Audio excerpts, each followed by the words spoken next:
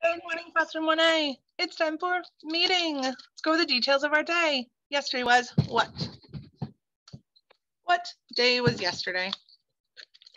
Yesterday was Tuesday. Yesterday was Tuesday. So if yesterday was Tuesday, then today is what? Yesterday was Tuesday, then today is Wednesday. Today is Wednesday. So if yesterday was Tuesday and today is Wednesday, then tomorrow will be what?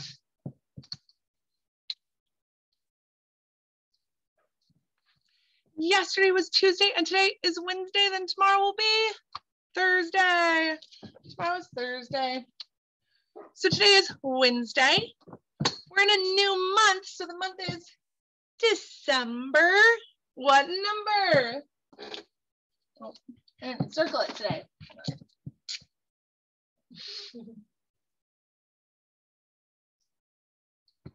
There we go. What number? That's number 1 or first. So today is the start of the new month. So it's Wednesday, December 1st, and the year is 2021. What season are we in? For a few more weeks, it's still fall, which is exciting. And then it's almost going to be winter, right? What is the weather like outside today? You can look outside of your windows. Miss Jessica's gonna look outside of her windows. Remember, you don't have to stand up to look outside your windows, but Miss Jessica can just kind of look both ways because where she sits in the classroom. When I look out my windows here at school, I see that it's sunny outside today. It's a sunny day. All right, let's go over our classroom rules. Be respectful of yourself and others. Remember, we need to respect all people, and that includes yourself because you're a person. We respect people's differences, opinions, personal space, personal property, choices, ability levels. We need to respect all aspects of all people because everyone has the right to be treated with respect. One great way to show respect is by keeping hands, feet, and objects to yourself. You need to be safe with your body and with the objects around you, even if you're upset, even if you're angry. Take a deep breath. Try to find a different way to communicate what we want and what we need using safe hands and safe feet. Follow the directions of all your teachers. I know that one can be a challenge to understand right now because you're not working with your teachers in person regularly and you haven't for a really long time. There's still people in your life that you need to listen and follow their directions. Parents, care providers, respite workers, any support staff you may have, family members. They ask you to do the things they ask you to do to keep you safe. Always use nice words. You need to make good choices. That means being appropriate with your language and your tone of voice. Even if you're upset, even if you're angry, take a deep breath and try to find a different way to communicate what we want and what we need using appropriate words and an appropriate tone of voice, because people aren't going to want to listen to us if we're yelling at them or using inappropriate words. And lastly, always do your best. Yes, always do your best. Remember, we do the best we can with what we have each day, and your best can look different from day to day and from situation to situation, and that's okay. Your best might look different from someone else's best, and that's okay too. As long as you are trying your best, that's all that matters. Let's go over our communication rights. We're adults and we have rights, and some of those rights, these 15 in particular, deal with our communication, how we communicate with others and how others communicate with us. There are 15 communication rights. So this was a weird week. It was a 4-day week. So we did 3 yesterday, and now the rest of the week we're going to do 4 per day. Yes, 4 per day. All right, let's get started. I have the right to ask for, get, and give information. You're a person, and you have a right to ask for the information you want and to get it. The challenge is that sometimes the people we're asking don't have the information we're looking for. So we might need to wait or ask someone else. And then you also have the right to give information.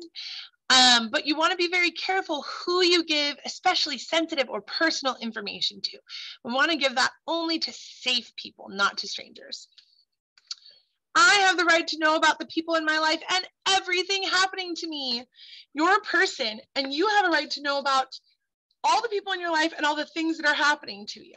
Challenges, though, is that sometimes people around us may not know, so we might need to wait or ask someone else.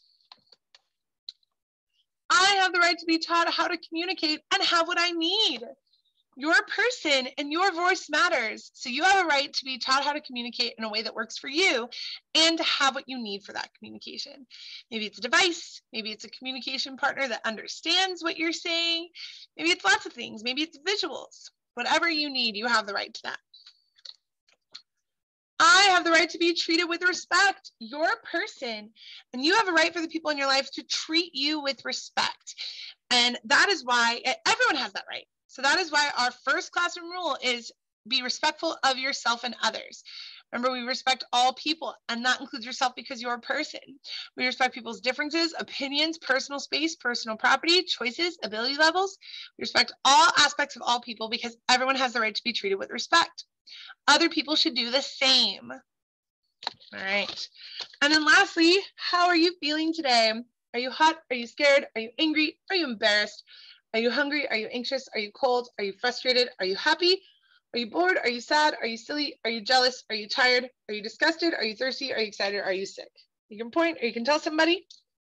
If there's a way you're feeling that's not listed, you can tell somebody that as well. And you can always be more than one thing. Awesome job. How is Cisco feeling today? Same old, same old. I'm a little sad today. It's true, as I have been every day for the last almost 21 months. Yeah. I don't even know at this point. Of course, I'm happy because most of your friends are back in school, but I'm still a little sad each day because I miss you and I want you back here with us. Even though I'm sad because I miss you and I think about all of you home, happy, healthy, safe, well taken care of, and the fact that hopefully someday soon we'll all be back together in class. And we're going to have so much fun. We're going to work so hard, and all this time apart will just be a memory. When I think about all that, that makes me really, really happy. It's true. Thinking about all of you and our future together makes me so happy. That is what I focus on because you are my happy place. All right, but with that, meeting is all done. I am going to do a reading video. I believe we're going to read at least part of, if not the whole thing, of chapter 7 today. And please remember, we do have our 10 o'clock Zoom meeting every single day. I think today we're going to do some exercise. All right. I hope you have a good day today, friends. A beautiful Wednesday. And I'll see you in my videos tomorrow. Bye, friends.